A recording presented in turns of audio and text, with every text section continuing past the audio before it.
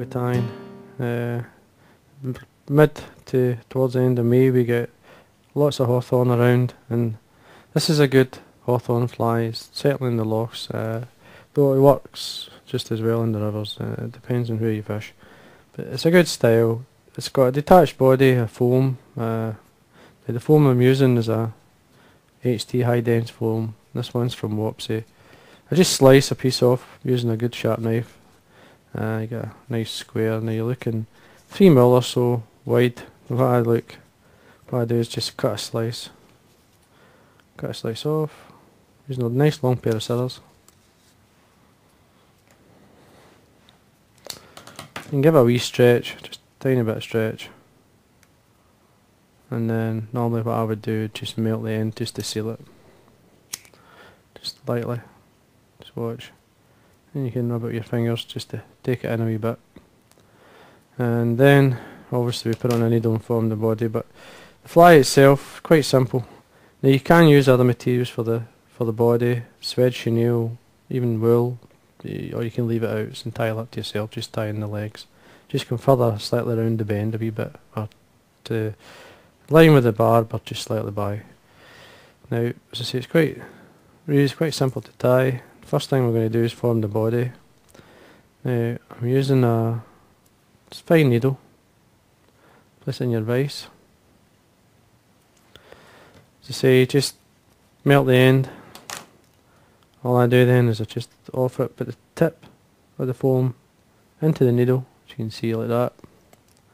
Get your black thread. In this case I'm just using a uni thread, 8/0 in black. Now you need a waste piece, a good piece, so you just bring it in at the back here, on top of the foam. You come round just to the first segment and you tighten up with 3 turns, and then you come underneath the foam, keeping a hold of the waste piece, and then you work your way up to 3 underneath again, and then as you go up make the segments slightly bigger so you get a taper. A couple of turns there, and then 1, 2, 3. Now about 5 segments is enough for the body. 1, 2, 3, then keep it tight, don't let it go, and you want it wet finish. 1, 2, 3, and there. That's our waste piece of thread, and we're tying thread. Now we cut them both the same length, and we slide it off the needle. Now what I like to do is then roll it, just roll the body in my fingers, and what that does, it folds it round, and you can see it tightens it up. But the threads that you tied help form the body. Just tighten them up, just pull them slightly, and we're going to tie in this area here, tie this point, and then remove the needle. Now the hook I'm going to use is the Kamasan. It's a B160 and it's a size 12. Basically it's a shank of a size 14 but the gape of a size 12, which is ideal for this type of bushy or deer hair type fly, or even the mergers, which I like to use. It's a great all round type hook, good to use. Threading back to the uni thread 8/0 in black. Just put a layer of thread from the eye to the point, to this point here, and then remove the waste piece. Now I'm going to tie in my body. So I'm going to tie it in at the area where I tied off, and tie in the waste and the tying thread, basically just to make sure it's secure. Now what I like to do is come underneath with the thread right round, sort of locking it in, and it will not move, it should pull out. And I'll trim away the waste, thread and the foam, and then tighten up. Ready for our legs, and there's our body. Now see, you could use other bodies for the fly. If you don't like the foam, you can leave it out. You can even put a black or a red tail, which is I've used before, which is a good aiming point. You could use thread, chenille, wool. It's up to yourself, as I say. Now for the legs, these are pre-knotted legs, dyed black, pheasant tail legs. Now I'm going to take 4, just pull them out from the stem, just lines up the ends, tail them away. Now, what I like to do is pull them through my fingers, tightening up the small knots. And looking at the way they're sitting, just want them to sit either side of the body and slightly longer than the body. Just hold them, come round with a couple of, just do a couple of loose turns with using the weight of the bobbin holder to keep the thread turns, and have a look. Now that's fine for me, I'm happy with that, so then I'll tighten up. Again, remove the waste. Just going to put a wee bit of wax on my thread here just to keep the thread turns nice and tight.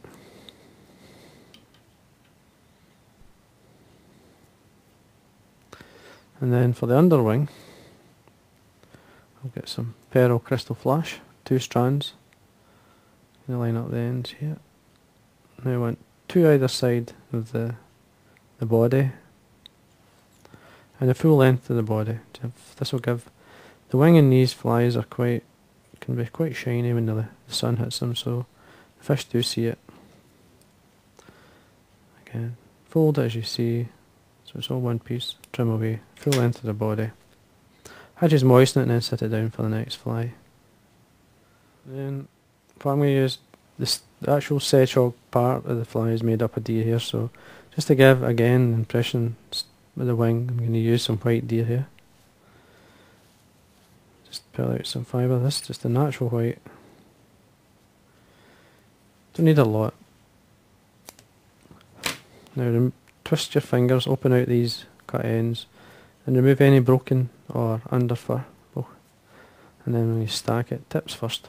Put in the stacker, tap on your desk. And then we look to see how the ends have lined up. That's fine. Want these quite short. There's a couple of broken ends in here, so you could leave them, or you can, like me, take them out. There's a broken end there, so I'm just going to take it away. You can actually pick them out quite easy. Now you want this shorter than the body. You hold it, trim away the waste. A wee bit of wax on my thread to give me that bit more grip.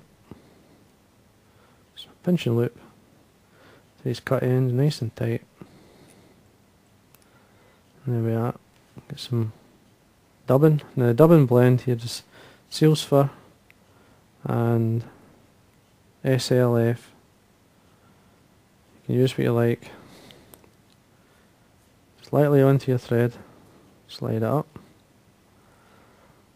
And then you want it reasonably loose.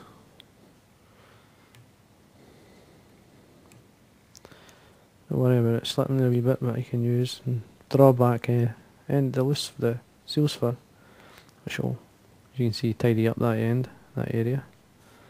Now we're going on to black, dyed black deer hair, same deer hair, it's just dyed black. And cut it, see when you're removing it from the actual skin, cut it right at the skin itself. Don't cut it halfway up. And then restack it. The reason don't cut it halfway up is because when you go back for some more, those half cuts are going to get in the way. Just tap on your desk again, ends are lined up. There we are, slightly tapering, not too long. Get the length you want, trim away the waste, and then pinch and loop. Nice and tight. Make sure it's tied in. Keeping the deer hair on top. And we're back to a dubbin. So you're not too tight with it, so you slide it up. If you want it like hairy, you do is just loosely, and use your fingers and draw it back, but basically put tons of thread through that. You can see how it's staying quite like puffed out, leggy like, and using your fingers like a fine velcro to draw it back, and then the thread in front. That looks okay. Now tiny bit more. Just one a wee bit closer to the eye.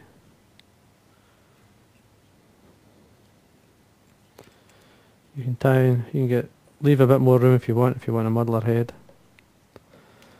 If you feel you haven't got enough here, you can bring in some Velcro and make a space, bring some of the dubbing down either side, stroking it back with your fingers,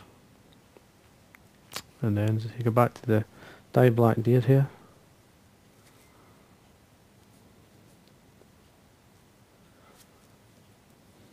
Trim it away from the skin, take away the underfur, again tips into the stacker, and tap it on your desk. It's all lined up again into your fingertips.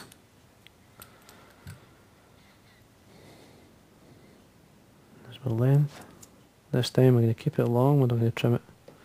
What we're going to do is come in, go 1, 2, 3, 4, really tight. Now grab some of the deer hair fibres, the cut ends, bring the thread through, tying these in. Now this makes for a much tighter head. Get to the front, and then always keeping the thread nice and tight. Just form a nice head. Always keeping the thread tight, straight in whip finish. Don't trim away your deer hair until you've finished off. It's much easier to draw it back. And then you just have to lift these cut ends out, away from the wing. Just cut at a slight angle.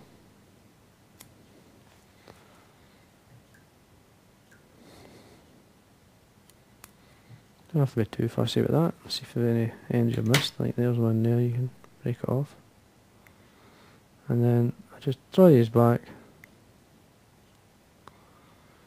Just much like you would do with an elk hair caddis. And there we go. And that's your kind of sort of sedge hog, which is this part, and obviously, and then the detached body. It's a good pattern, it's a good all-round type fly. Will represent a few types of fly. And if you put a say red at the back or hot orange deer hair and a bit of sort of orange seals fur, you'll get a good heather fly. Then what I do is finishing it off with a good coat of varnish, just dab it onto the head area and even the eye. You will fill the eye up, but you can come back in just using a piece of wire here just to clean it out. And there we are. And that's the sedge hog, or Hawthorn hog, whatever you want to call it. Nice pattern. Let's see, you can change the colour combination.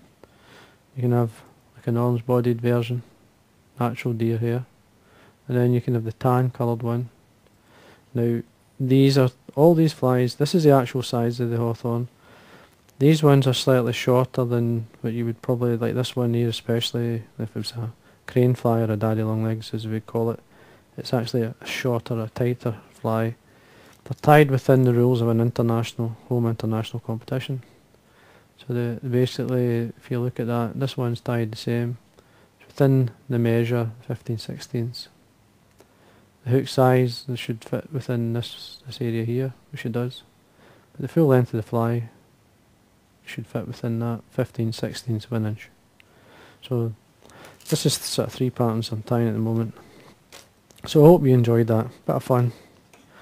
As I say, you don't need the, if you don't like foam, don't use it. Use something else. This fly I would fish as, you can fish it as itself, or you can fish it with a team of other flies. Depending on the style that you're fishing. So anyway, that's your Hawthorn hog.